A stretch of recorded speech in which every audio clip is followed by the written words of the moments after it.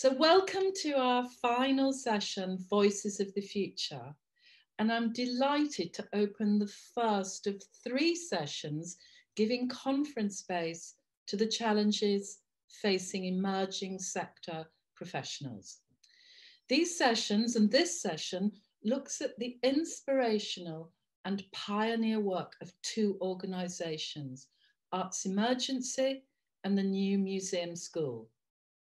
Korantema Anyimadu, Community Manager at Arts Emergency, opens our session, followed by Vanessa Otim and Errol Francis from the New Museum School.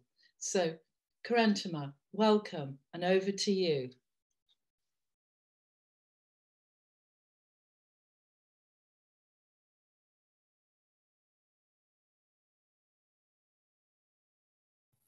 Hi, sorry that took me ages. Hi, nice to be here. My name is Korantema. I'm the Community Manager at Arts Emergency, and I'm going to be talking a little bit about who we are, what we do, and what we feel the barriers to social justice are, and what we're currently doing about it. But before I get started, I thought we could play a little game. So we always do this at the beginning of Arts Emergency events. If in the chat, could you just post what you wanted to be when you were 17 years old? So for me, I wanted to play for Leighton Orient Football Club, which was a reach as I didn't play football. And I'm obviously not doing anything like that now.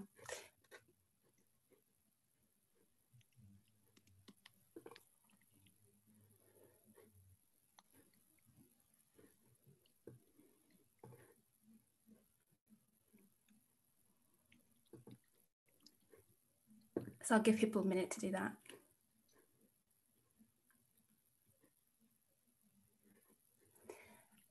And then in the chat, can you put yes or no if you're doing something vaguely similar to that job that you wanted to be when you were 17?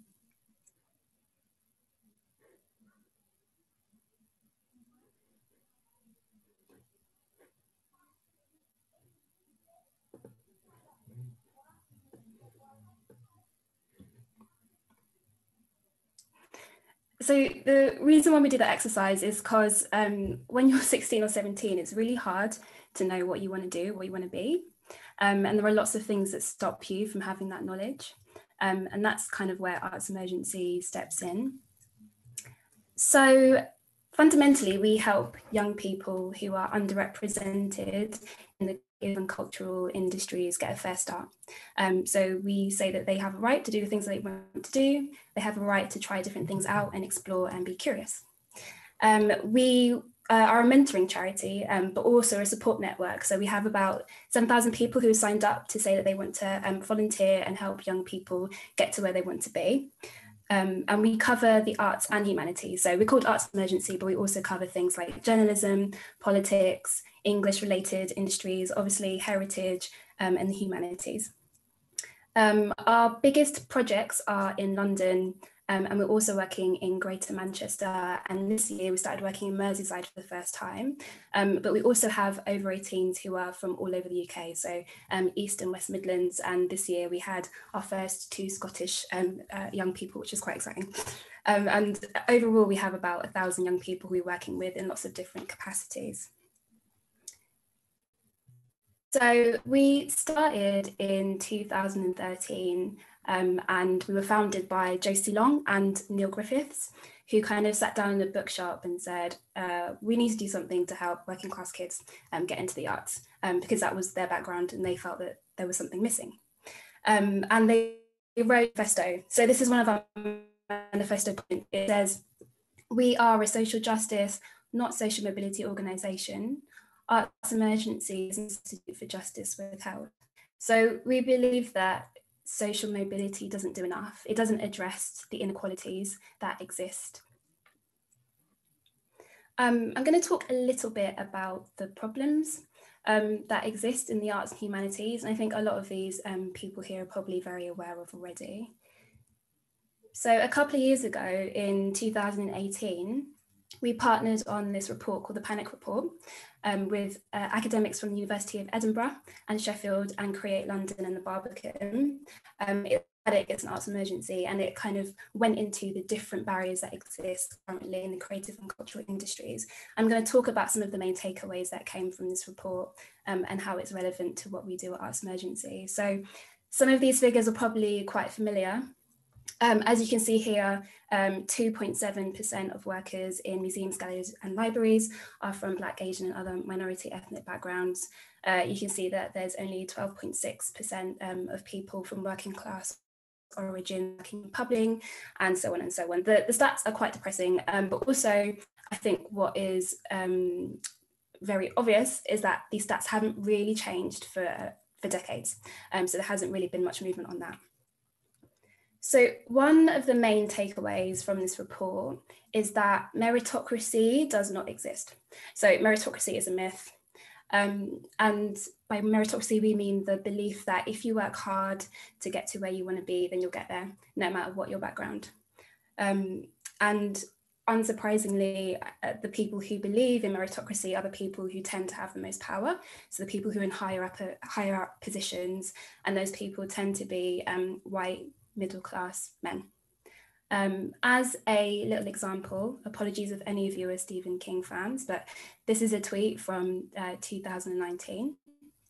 And the diversity issue that Stephen King is talking about, he says that I would never consider diversity in matters of art, only quality. It seems to me that to do otherwise would be wrong. So if you think about the backlash that comes when people talk about inclusivity and representation, it becomes quite clear who doesn't agree with those things. The second takeaway from the report is that connections really matter. So who you know really matters. And before I talk a little bit more about that, I thought I'd do another little exercise. So I'm going to read out some job titles, and in a note paper or on your phone or whatever, write down the job title if you know someone who does it and not someone that you hire. So I'm going to read out a few job titles. If you know someone who does that job, write down that title. So the first one is a lecturer,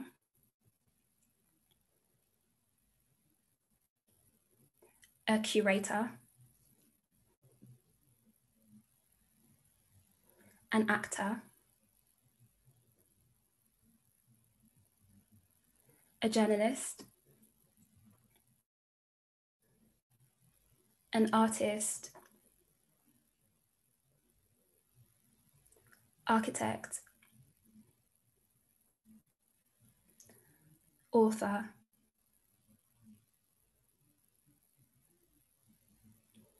nurse, a bus driver,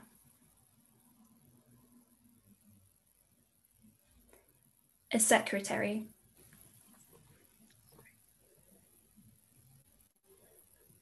a factory worker, plumber,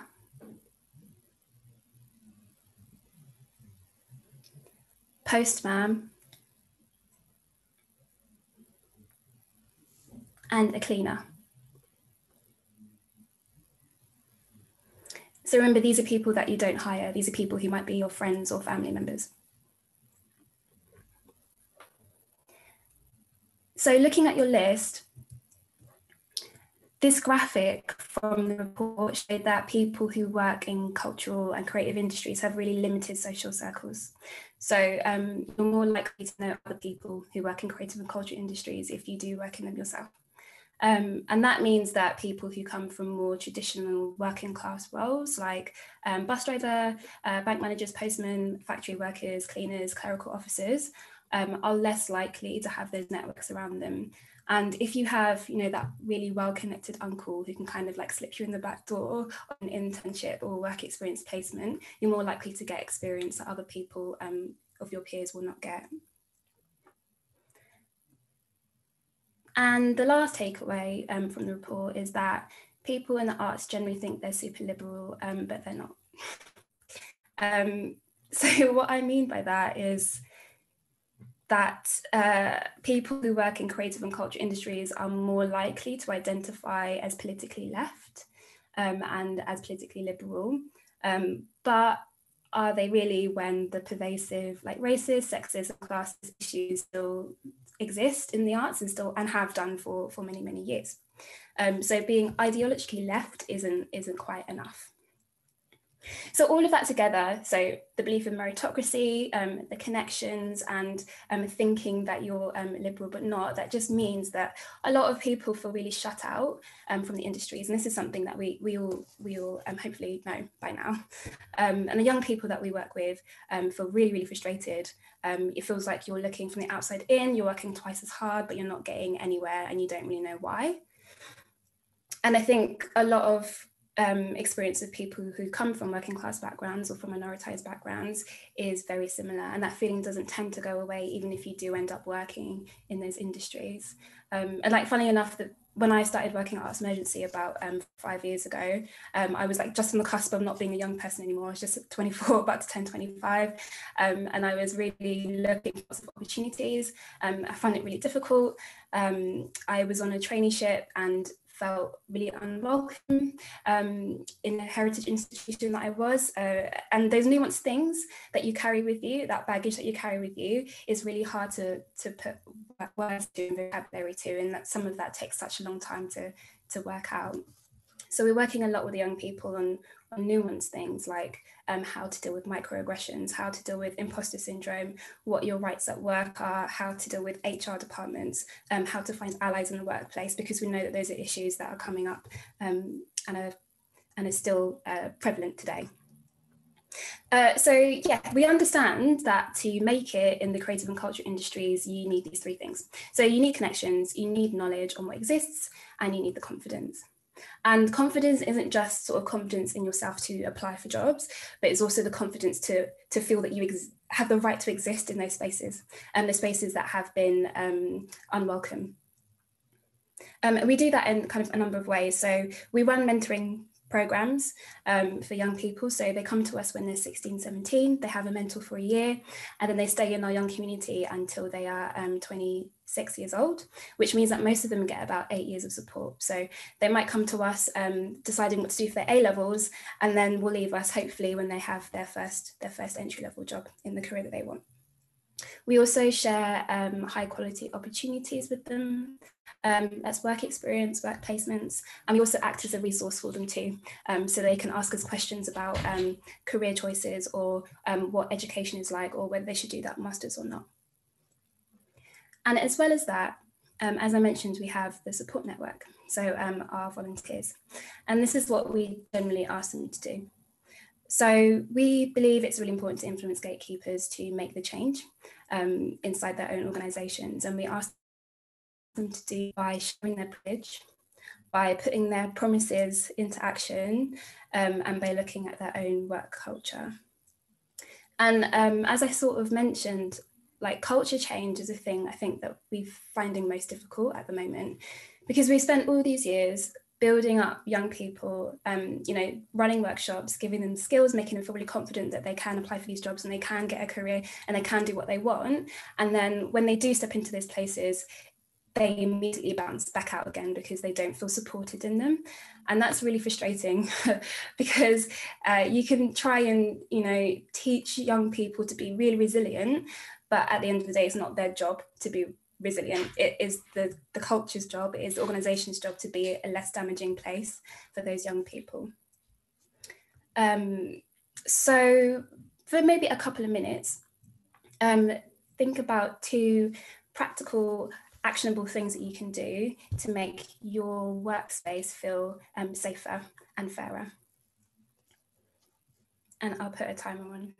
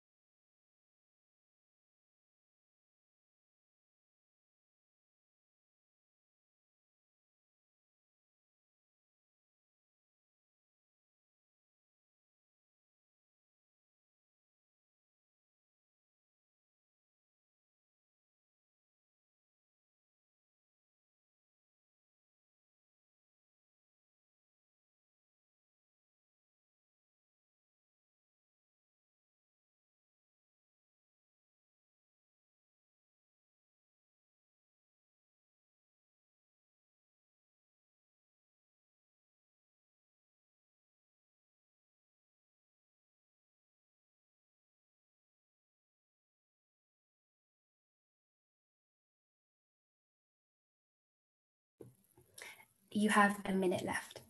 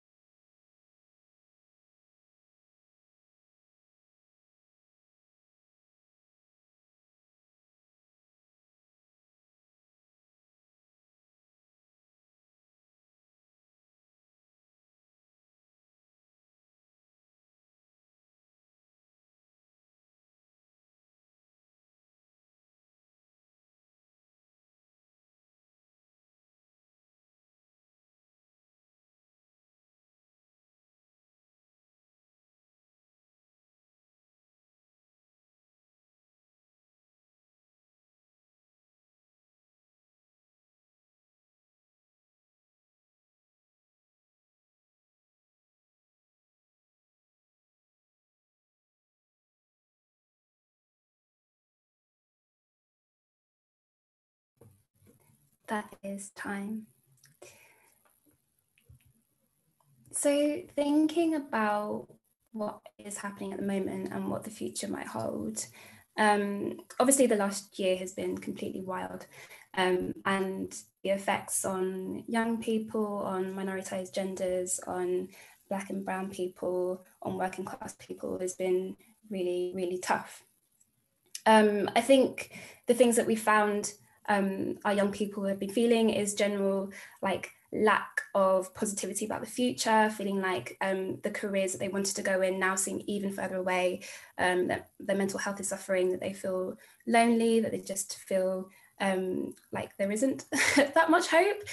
But having said that, I feel like there is no better time than now to act and to make a proper change. This year, we had applications open in September. We had 3 times the amount of applications than we ever have before. And I think that is a testament to what is going on at the moment and the help that people think that they need. But it also means that we have like quite a lot of work to do. When I started at Arts Emergency, there were 3 of us, and now there are 12. So we're growing and there's a lot more ways that we can support young people, but it's still a massive challenge. But we've just launched a youth collective, which is really exciting, who are looking at campaigning and how they can build a community among the young people we work with, so they have their peers as they go on and as they progress. And we're growing nationally every year to kind of work in places that are more geographically isolated or further away from cultural hubs. And continuing, I think, to build trust is really important, like building trust among the young people that we work with, and challenging ourselves as well as we challenge the people who support us too. So talking of support, if you would like to help Arts Emergency, there are a few ways you can do that. So you can join our network. If you go to our website, which is arts-emergency.org. And when you do that, you can sign up as a mentor. We train mentors every year in the autumn. You can check our wish list. So the wish list is a place where young people can ask us for whatever they want, and then we ask our network. So it might be, I would like a book on how to audition, or I would like to meet someone who works in broadcast journalism, or I would like to work with a curator and ask them questions. And then we ask our network and then we make it happen. You can offer us work experience placements, and you can definitely offer us a paid placement. And this is something that we would love to build on this year. So we're getting more and more requests from young people asking for paid entry-level jobs, especially as a lot of them have lost their jobs over the pandemic, as a lot of people have. And you can also donate. So we're mainly funded by people giving their equivalent of £10 a month. So if you can donate, that's also really well received. And that is really it. It's a whistle-stop tour of Arts Emergency and what we do. One last thing is, this is another one of our manifesto points about the future. And we really are, I think we usually say we are like militantly optimistic. So there's always like lots of hope for the future. And we do believe that better things could be on the way. Thank you. And I think we have maybe 10 minutes for questions. I'm going to stop sharing. Yes. One of the questions I was asking, you've answered beautifully in your last PowerPoint, but there is another question from Victoria, which is really any any advice on how Arts Emergency is engaging with mentees during COVID? Yeah, so it was really challenging, I think, as it has probably been for lots of organisations, but I would say that our pastoral care, that is what we kind of concentrated on as soon as COVID hit. So we call our young people regularly. We're running a lot more workshops online, and so the mentoring that's happened has moved online as well, and we've produced lots of guidance and support on that. But I would say the pastoral care has been actually the thing that's been most important throughout this year. Creating spaces for young people to talk to each other as well, so they don't feel isolated, but also just checking in and having a 15-minute phone call every week.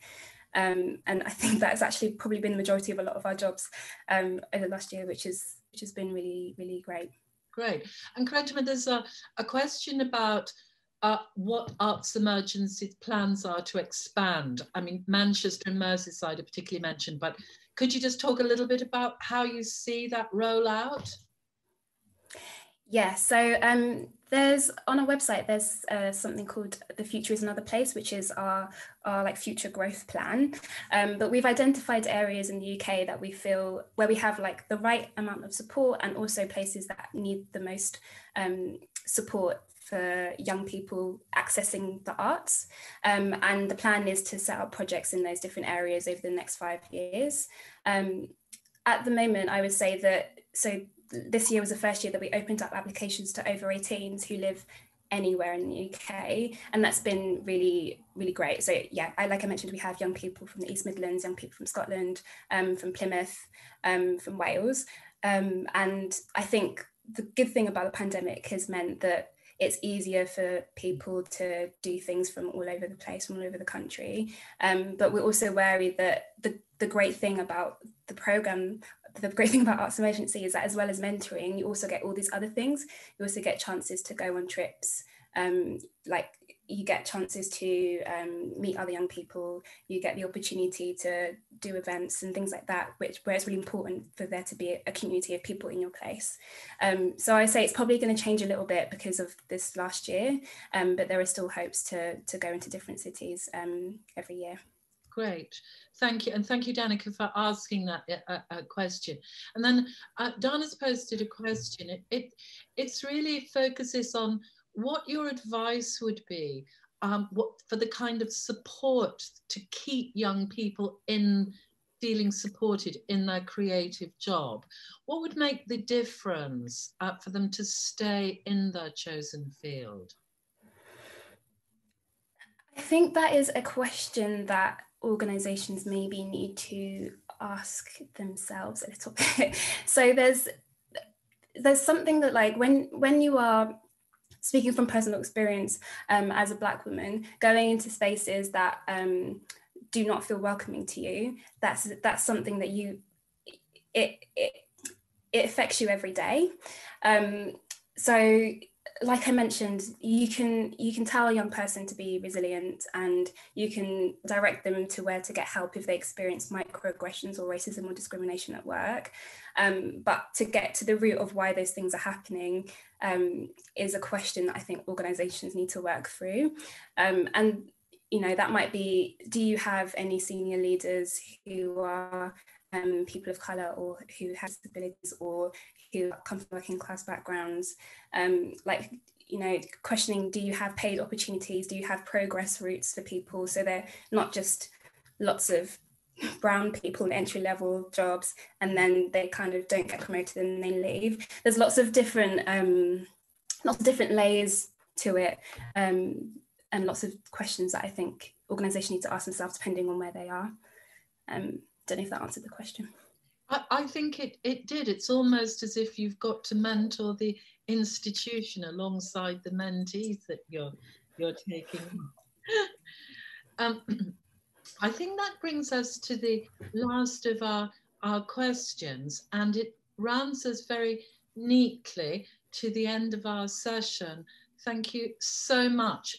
Korantema, you're going to stay on and we will maybe round up a little discussion together, because I'm now going to move on to Errol Francis and Vanessa. And we've been reading a lot, Errol and Vanessa, about the relaunch and new plans for your new museum school. So can I ask you to start, Errol, and tell us a little bit about what you've been planning and delivering this year? Thank you, Catherine. I'm just going to try and share my screen, and just bear with me for a moment. Right.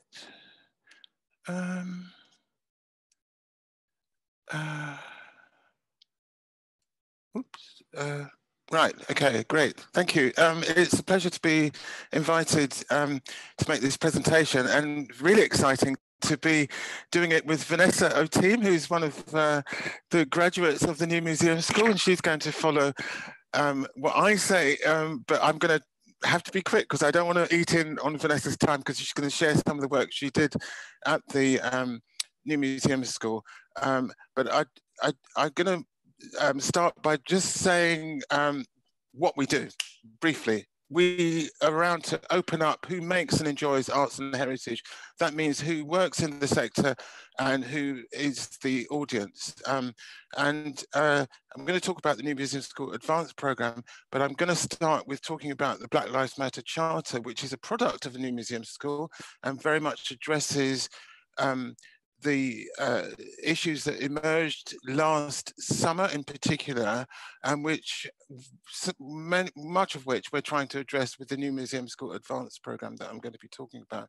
So just to tell you, I'm not going to read the whole charter, but just to say it exists, why it exists. You can read it on our website, but that the reason why we felt it necessary to publish this charter was really, it was inspired actually by the statements of solidarity which came out from various heritage organizations. And we felt that these statements of horror about what happened in the United States with George Floyd should be followed up with actions. And we felt there was some confusions about what people should do. So we wanted to offer some clarity. So it talks about things like decolonizing collections, imperial narratives, and restitution, for example, being accountable, and to protect and this is referencing something that Korantema just mentioned, which is the health and well-being of people in their workforce in relation to navigating and challenging racism, and of course addressing issues relating to the pandemic. But what an important part of the charter is addressing the workforce, and that's what the New Museum School has been doing and will continue to do. And we're very proud to say that that really depressing figure that you heard from Korantema, about 2.7%, does not reflect the graduates of the New Museum School. They reflect the diversity of the UK in every dimension, in terms of social class, sexuality, cultural background, and neurodiversity. So we're very proud of that record, and we've been doing the program for 5 years. We have 130 graduates, and the issue is that they've hit a glass ceiling. And again, you heard that in the presentation about the lack of progression within the sector, and we really want to tackle that. So that's the reason why we're launching New Museum School Advanced Programme. It builds on our experience of delivering a diploma. It's a key objective in the Black Lives Matter Charter to address the lack of career progression, to provide confidence to our heritage partners to embrace change, and to nurture the diverse talent and leadership that we have in the sector that will contribute to expanding audiences. We're working with the University of Leicester, number of cultural partners, and the Esme Fairbairn Foundation. And I'm really excited to say, and I've only just had this email this afternoon, the Sotheby's Institute of Art, and we see the private sector art world as a key place to diversify, because it's even less diverse than the public sector. So the aim of the programme is to nurture the brightest, most promising talent that can be the future leaders in the arts and heritage workforce. we want to provide a distance learning, flexible, modular postgraduate qualification that will allow professionals to continue full-time employment within the arts and heritage sector whilst studying, and to ensure that there's an accessible recruitment process for the learners with wide-ranging backgrounds. And we want to expand the expert knowledge of diverse arts and heritage professionals across the range of disciplines. So we want to support the participants to advance their careers and to also build a self-sustaining network by brokering one-to-one mentoring and networking opportunities, and to increase access to accreditation of various professional bodies, and to make real step changes in how heritage is interpreted and to expand audiences. And we want to change and improve the UK arts and heritage organisations in terms of their workforce recruitment and retention from staff from diverse backgrounds. So yeah, I mentioned the partners. This one I managed to put the Sotheby's Institute of Art there, which we're very excited about. The programme will allow flexible pathways into PG DIP or MA or MSc qualifications, and they will undertake research-based placements, which we're calling a project in practice, with host organisations that could be remote or face-to-face, depending on the situation, the public health situation, and that they will produce a project in practice for the host partner in return for sponsorship. That's how the scheme is working. And the host partners can join a network of participants, of hosts committed to inclusive transformation, and that the trainees, the students will receive tailored mentoring and professional development support. The sector hosts are providing £5,000 per participant to cover the fees, the university fees, because we recognise the economics of this is a barrier for people's progression. And the host partners get involved in a project in practice, which is this research that will be undertaken for the host organisation. And so that organisation will benefit from this unique piece of work to undertaken by the student. And there will be opportunity to be part of a national initiative to diversify the arts and heritage workforce in the UK and support inclusive transformation across the sector. So we're very excited that we've got museums and arts organisations from right across the country, from Scotland down to the southeast, involved in supporting the programme, and that this will provide access and involvement to those partners in an annual inclusive transformational symposium focused on inclusion in cultural settings and the processes of organisational change. And the Charter is going to be quite a key agenda for that inclusive transformation symposium. We've really got to get on with it now. We know what needs to change in the sector. We've got the research that you heard from Korantema. Now we need to implement the findings of that research. So what we want to achieve is high quality learning experience. I'm sorry for the typo, it's just to say ethical, but perhaps it could mean that as well. In an environment in which students can progress their studies and careers, and we want to support the partners themselves in their internal conversations and programs around inclusive transformation. We want there to be an open and collective approach to programs of change. And as I've said, we want to support partners to implement the Black Lives Matter Charter and to work with them on the inclusive network and symposium. So that's just a bit from me there about the programme. Before Vanessa makes her presentation, I just wanted to share with you a few of the projects that come out of this training, the trainees that we've worked with, and to show how the audience side of this, the programs that we deliver in arts and heritage organisations, how it is enriched and diversified by expanding the workforce. So, you know, we're not just saying about rights to employment and progression, but we're also talking about the creative output of organisations and how it can reach a more diverse audience, because that's another problem with the arts and heritage sector apart from the workforce. So I just want to share you a few projects we've done recently with our trainees, and this one, the Memory Archives, was delivered in 2019 at the London Metropolitan Archives, and the aim of this programme was to use the archive as a reminiscence device to promote well-being for people, for Black elders living with dementia. And so this is an audience, obviously, which is not normally connected with archives, and we wanted to animate the archives by bringing the material to life in a multi-sensory way, and to allow contact with these objects, and to use the archive also as a space of contemporary art. And this was co-curated by one of our New Museum School trainees. We're repeating the event this year. Because of the pandemic, it won't be live. We're now going to be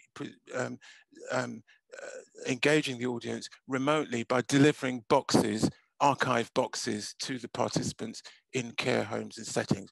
And it's great that Vanessa is going to be working on that as well.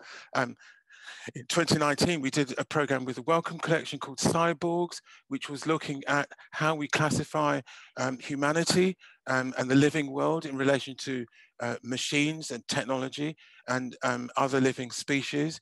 And it was an intersectional debate and performance. This picture is Rebecca Ubuntu, who is the trans artist performer. And this again was a way to pose a very important scientific question, and to use our diverse talent from our New Museum School to co-curate the event.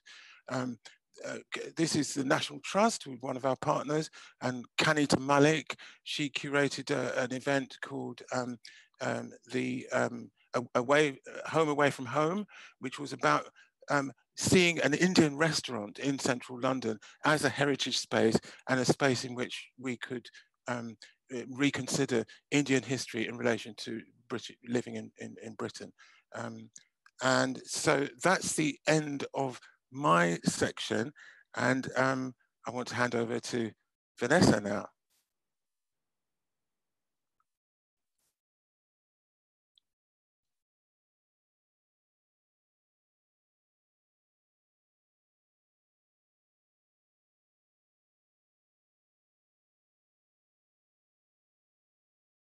Hello, 1 second, just trying to sort out my computer that's decided to freak out at the final moment. And don't know if anybody can see me, possibly not. Here we go. Okay, hello everyone. Hi Errol. As Errol stated, I took part in the New Museum School in 2018, where myself and the other cohorts were given the opportunity to research a topic of our choice connected to our placement. I was placed for a year at the Royal Collection Trust as collection information trainee, and this was to form the basis for a podcast series. And my episode was called The Enigmatic Face of Queen Charlotte, where I analysed two portraits of Charlotte of Mecklenburg-Strelitz, who was the Queen Consort of George III, and how the functionality of royal portraiture can be used as a means to justify and disprove the myth of her African ancestry. Since graduating from the New Museum School in 2019, a lot has changed socially, politically, and globally, and Errol did touch on that. Movements such as Black Lives Matter has meant that our understanding as a collective of race has changed in this country, or has been alluded to. And I felt like it was necessary for me to reflect on my research at my time at Royal Collection, to reevaluate my perspective on the subject for cathartic reasons, and because I feel like the subject reveals a lot about our understanding of race and history. A disclaimer before I start, some of the language used to describe Charlotte's appearance and others in this presentation could be deemed as offensive as they're quite outdated terms, but it is integral to the research that I uncovered, and I do apologise for any offence that is caused. So, okay, so the origins of the myth. So every so often, articles pop up on the internet discussing this idea or notion that Britain had a Black queen in the Georgian period. And I was first made aware of this 6 months before the start of my placement, around the time that Prince Harry was being married to Meghan Markle, who are now the Duke and Duchess of Sussex. This myth found roots in the 1940s as a claim by a writer called J.A. Rogers, who concluded that Charlotte's broad nostrils and heavy lips in this portrait on the screen by Alan Ramsay, coupled with the observation by her contemporary, Horace Walpole, that she had nostrils spreading too wide and a mouth that has the same fault, was evidence enough for Rogers that she must be of Negro strain, as he called it. This theory was then popularized in the 90s by writer Mario de Valdez ICOM, who argued that Rogers is correct in his conclusion.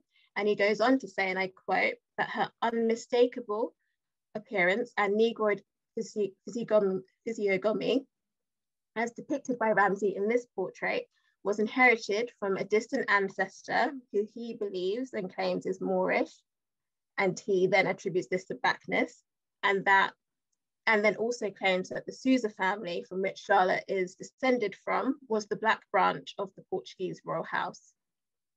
And if you're thinking from this, then that's well and good and relatively interesting, but what about other portraits that exist of Charlotte that show a different perspective or a different narrative to what I've just said?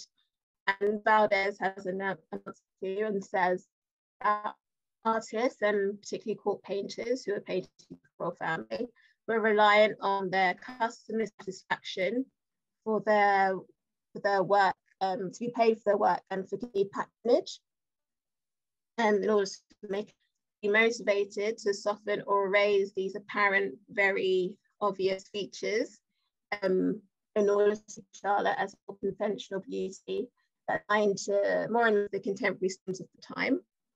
However, Valdez argues he himself with abolitionist sympathies and alludes to his marriage to the aunt of Dido Bell, who is a famously known mixed-race woman who was the daughter of an African slave mother and a white father who was a member of the upper classes in Britain, who was brought here to live with his family, and who was the subject of Amma Asante's feature film Belle. Would have motivated him to keep these features in her portrait and even emphasize them to be sent to all corners of the empire, which in turn would further the cause of abolition. And as historical arguments go, it's not a very effective one. And for one, it's conflicting and contradictory in nature and uses portrait historical evidence to justify itself, but then also that literature is unreliable. It's reliant on so many assumptions. One, that we're assuming what the artist is thinking and his motivations for painting. It's unreliable. It's based on the unreliable notion of contemporary observations, and he also uses premise that he has absolutely no evidence for, provides no evidence for, and the argument essentially was down to Charlotte had, or was perceived to have had, from this portrait, wide nose and lips, and well, wide noses and lips are typically attributed to people of African descent, and therefore Charlotte is of African descent, which is a very simple argument, which doesn't quite work. Valdez is twisting the truth to suit his own needs and own narrative is of course bad historical practice, but the story he weaves is enough to capture the imagination of what could be. It flirts enough with historical fact that if you squint and tilt your head, it could be true. It's a drama, a mystery, and a conspiracy all in one. That's more interesting than the historical fact. And that's enough for Charlotte to be forever intertwined with this myth. And it could be argued that this story and this narrative that he creates, the drama, and the potential of this and the creative potential of the myth itself was recently portrayed in the Netflix series Bridgerton, a Regency romance period drama produced by Shonda Rhimes and created by Chris Van Dusen.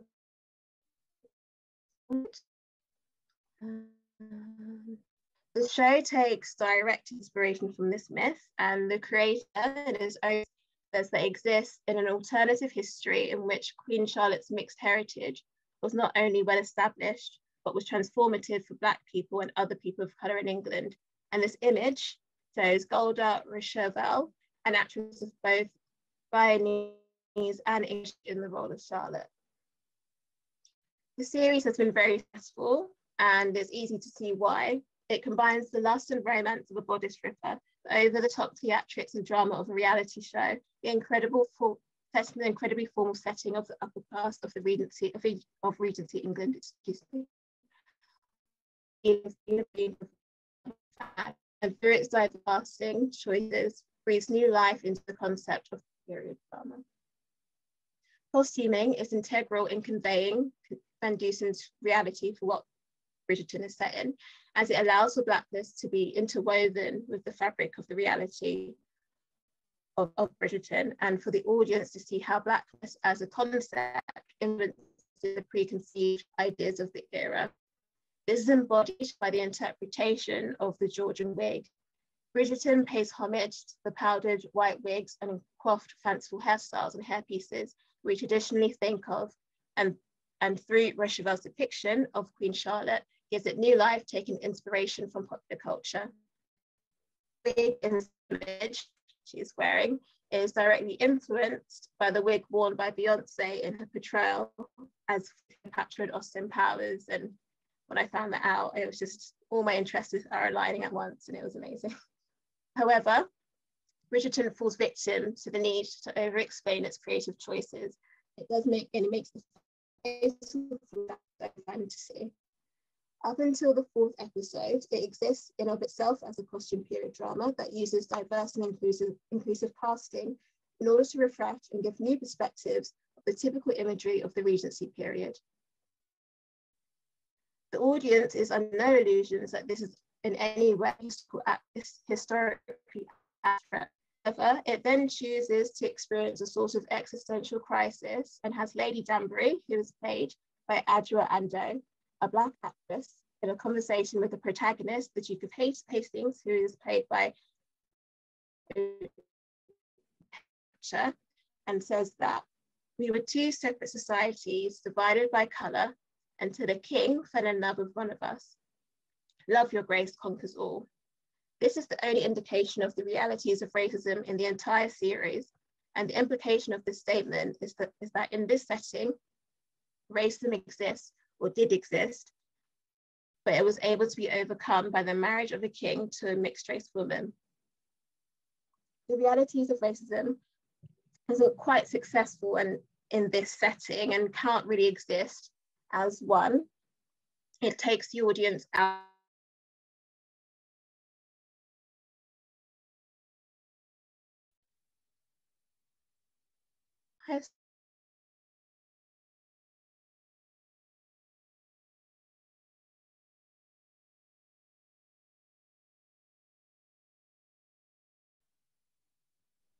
Hi, sorry, something happened there. So to continue, that quote basically brings the realities of racism into the existence of Bridgerton, which doesn't quite work. And due to current events, the audience is well aware that a Black person marrying into the British monarchy does not and cannot solve of racism of today's reality. And two, to coin a term from the Marvel, that is the nexus of this fictional reality. Everything that happens is because of her existence as a mixed race woman, married into the British royal family, allows everything else to happen. now that the audience is aware, the character is also aware of racism, saying in this period of history does not work, as it's reliant on contextualizing racism from the institution of slavery that is inherent in Georgian history and British history as a whole. It can be said that despite thought, Bridgerton works as a thought experiment for the myth itself that it's based on, and it shows how pervasive racism is, that it cannot even be avoided in this highly fictionalized, historically inaccurate modern interpretation. So the final portrait I will talk about is this one by Johann Georg Leisner, which I also spoke about in my original podcast. This was painted in 1761 on the occasion of engagement of George III, and the artist uses all the conventions he can in order to convey her as young and virginal, and that she has sufficient wealth to stop. Her family's dual seat of Mecklenburg-Strelitz background, alluding to her aristocratic background. The bracelet around her wrist was a miniature of her betrothed, King George III. Charlotte is not the only person in the portrait. The person described as her black servant in the official description of this painting in the foreground position below her. It can be assumed he is kneeling and only the side of his face can be seen, because his gaze is focused adoringly up at Charlotte as the focus of the painting and of his existence. He offers Charlotte a basket of roses and she delicately accepts a single pink one. He is dressed in a red livery and a silver collar is chained around to make it clear that it wasn't already obvious he is an enslaved person and he belongs to her. This portrait shows that not only does Charlotte exist in a world where slavery was happening, her position meant that she actively participated and benefited from the practice. This is in line with one of the practice of enslaved people not only the labor of plantations and cotton plantations in the Americas, but also being brought to Europe and directly into the homes of the aristocracy, primarily as pages, personal servants, but also as playthings akin to a toy or a pet for children and women. And two, the use of the black slave, servant, or page as an artistic device to convey the primary sitter's wealth, position, beauty, and power. To continue to attribute blackness to historical figures such as Charlotte, what are we saying to the person's portrait who is not only enslaved in the name of the crown for which she represents? Gallery and museum collections in Britain are littered with the works of art like this that make direct reference to enslaved people existing in Britain and navigating and who also navigated these spaces, but the individual stories have been lost and they now only exist in relation to the people and system that oppressed them. Though it's not possible to uncover the true significance of the contributions that these people made, such as the person in this portrait, it's imperative that museums and galleries, as the beholders of these objects and as institutions of knowledge and learning, are dedicated in covering of what is still salvageable, and that they maintain an investigative, critical, but compassionate approach to their works of art and the representation or misrepresentations of Black historical figures. By allowing for narratives such as mine as a British person of African descent to exist in these spaces, we allow for different perspectives that only exist and are only allowed to exist because of lived experience. And for those narratives like mine to be considered as a possibility, we're opening up to what could have possibly happened to these people. To conclude, the myth of Queen Charlotte's African ancestry is incongruent to the realities of monarchy and its reliance on the premise of blue-bloodedness and a superior bloodline to justify its power and position, and to continue to perpetuate it absolves the institution and Britain itself from its centralized role in the slave trade, which furthers the injustices that were committed against the people, such as the person in this portrait.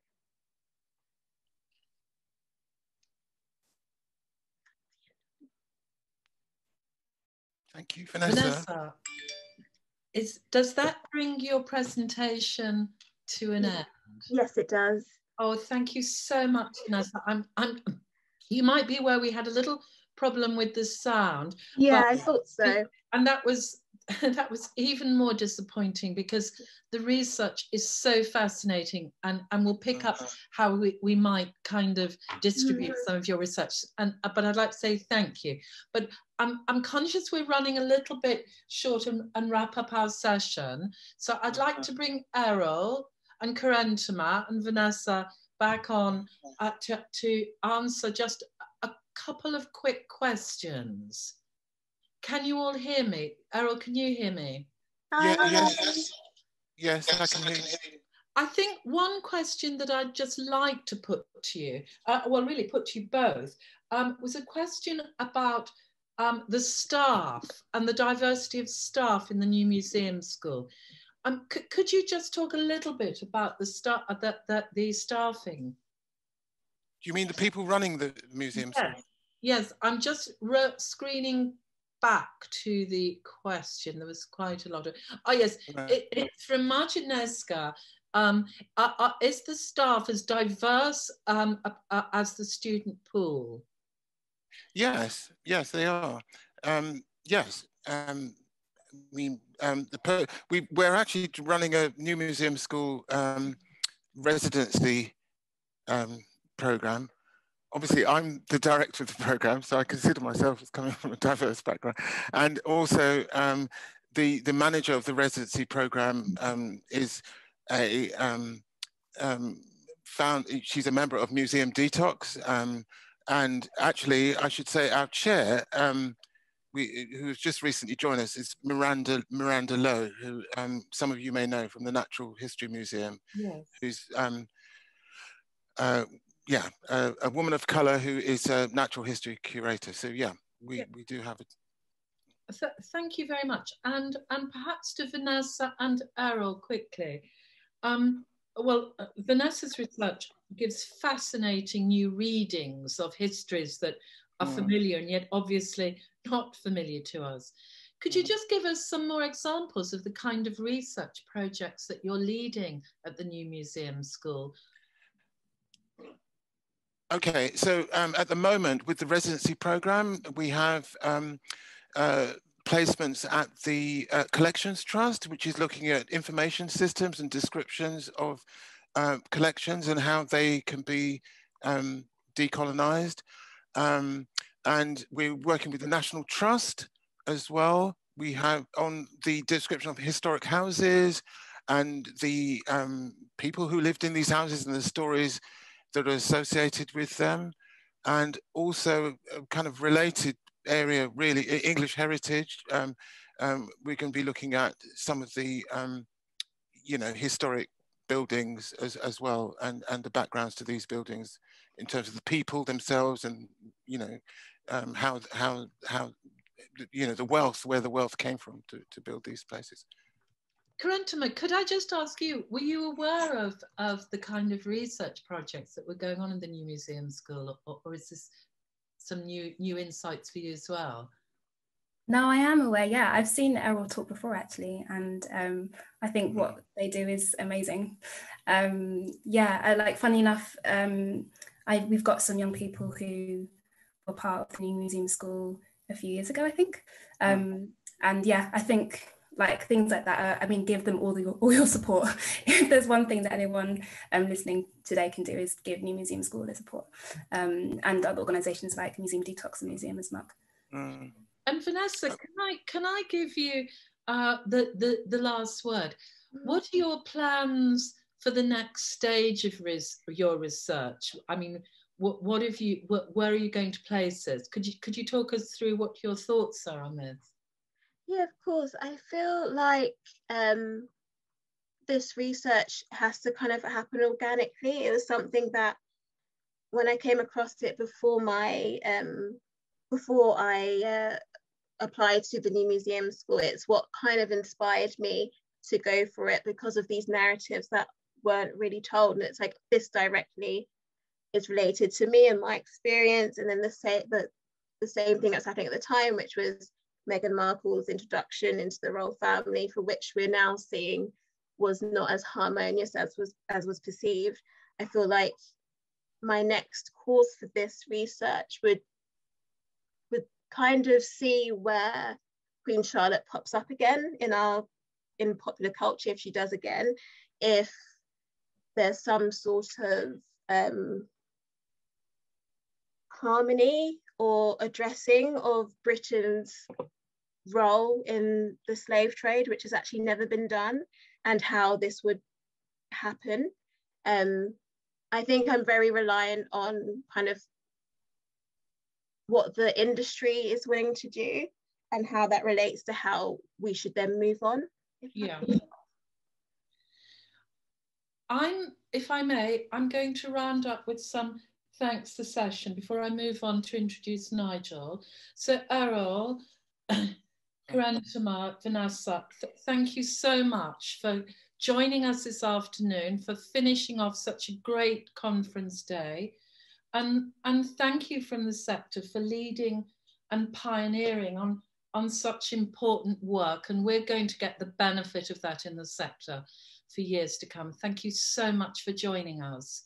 And I'm now going to, oh, yes, thank you.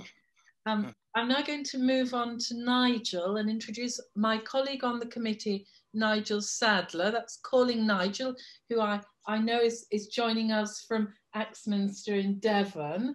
Nigel, welcome. Good afternoon.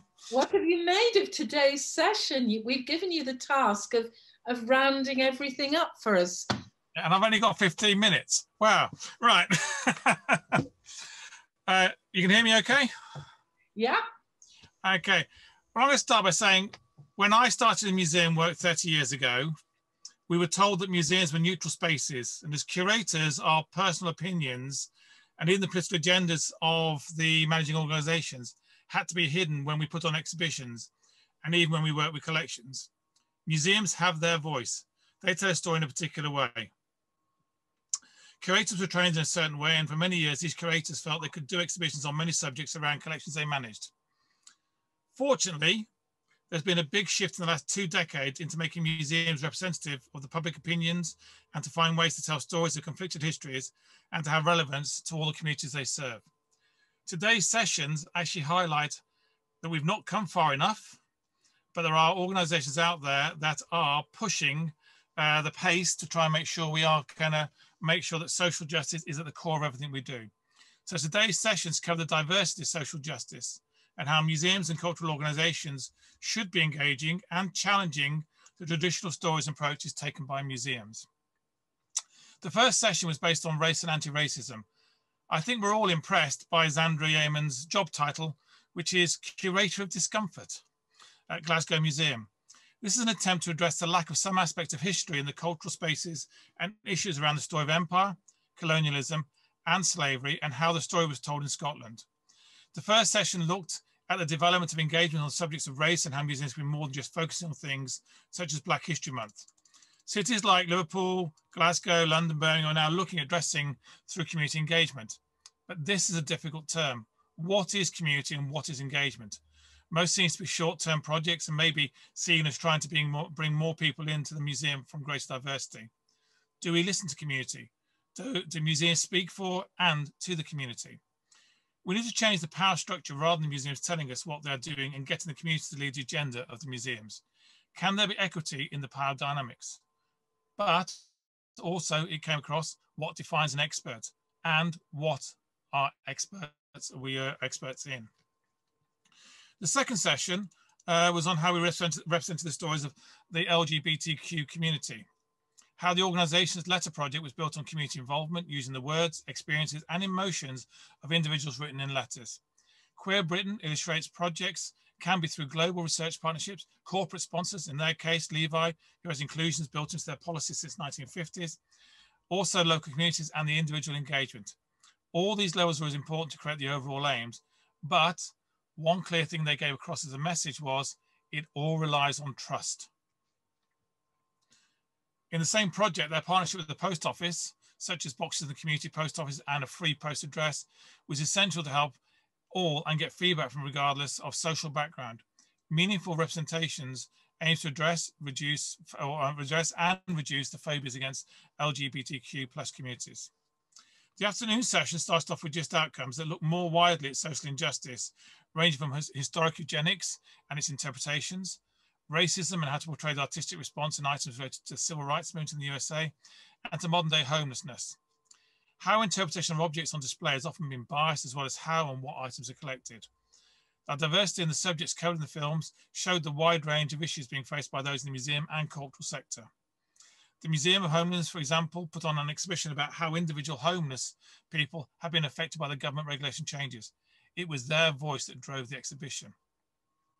One thing that came out of this session in my mind was the museum's role beyond a venue for exhibitions. Can museums find ways to provide training, jobs, resources for the economically or socially disadvantaged? Can they act as community mentors? Can museums take on bigger roles in the community? For example, the Museum of Homelessness is planning on introducing a flat salary structure so all employees are equal. Many museums still want visitors users to come to their own conclusions. The National Museum of African American History and Culture, for example, want to provide as much information as possible to allow visitors to formulate their own perspectives. This appears to be a going back in time to what we were told 30 years ago. However, they are doing it from a position where they're making better choices on what is collected and how it's collected, how the objects are being interpreted by the community. And again, it's also reflecting on, is it taking the narrative that relates to the viewer and the audience? How do we find out what museums hold in their collections that might relate more to us or to tell a different narrative? Do we have to just rely on what is on display and the narrative fed to us? And as museum professionals, how are we supposed to be addressing this? Another thing that came across today is the use of language and the terms we use. Sometimes used to engage, sometimes used as a weapon. For this reason, community engagement is essential, especially at all levels of the museum structure. Interpreting the objects, exhibition planning, collecting proposals, and outreach. It is the community driving the political agenda through campaigning and direct support of the community members that museums need to get access to. However, museums have to also be aware of becoming a tick box. We don't just do this as an exercise, there must be substance to what we do. Museums might be quick to say the right thing, but much slower in actions they take. For example, when museums laid off people due to COVID-19, they laid off the less qualified part-time workers, for example, in the shops, the cafe workers and cleaners, which prejudiced women, people from ethnic minorities, and those on the lowest income. So they should have actually thought long and hard about some of the decisions they were taking at the time to address some of their social responsibilities. The final session this afternoon really addressed how we create diversity in the employees in the sector and how we can address the inequalities. Arts Emergency addressed the barriers to social justice and how can we do the jobs we want to, and how do we learn about potential jobs we want that would engage us. If art's elitist, so how do these disadvantaged young people get involved or engaged within the arts sector? What are the inequalities in the creative industries? Should it be who you know rather than your personal merits that help you get a job? And if confidence is the thing that we are looking for in lots of staff, how to provide young people with that confidence? It wasn't just asking the questions, they were telling us that we need to mentor young people to give them the confidence. We need to take on the challenges and find ways within our own positions, how can we change the position of privilege we have within the sector to support other people who would class as non-privileged or underprivileged. The new museum school then looked at who works in the museum sector and how museums collect, interpret and exhibit items. This also wants to address, they also want museums to address the workforce and how they are treated and supported. Museums need to reflect diversity of all kinds in the sector. We need to find the talents based on skill and potential. For example, economics often restrict young people's chances, so maybe museums need to find sponsorship or internal training programs. We know what needs to change, but we need to find ways to do this. This isn't just about rights, but also how a diverse workforce benefits the institution through such things as reinterpreting of collections and working with a wider range of community groups, etc., especially in outreach. Finally, Vanessa Otim's presentation gives an example on how we need to reinterpret artwork depicting Black figures and how the view of others can just be as valid as historic interpretations, in this case by a graduate from the new museum school. I will end with this thought. Sometimes what is said this morning was that museums become preoccupied by museum issues rather than by social issues. As a sector, we need to become more aware of how we address this. This is both an individual and organizational issue. How can we as individuals address this and make the sector different? I believe I'm also supposed to say thank you. So I would also like to thank all of today's presenters for a thought-provoking day. And I'd like to thank all of you who attended today. We look forward to welcoming you back tomorrow for day 2 of the Working International Conference, organised by ICOM UK in partnership with the National Museum Directors Council and with the support of the British Council and curatorial support from Barker Langham. Tomorrow morning, there's a virtual coffee morning between 9 and 9:45. I think you've had to sign up in advance for that. And the presentations on the theme of museums and sustainability start at 10 a.m. tomorrow.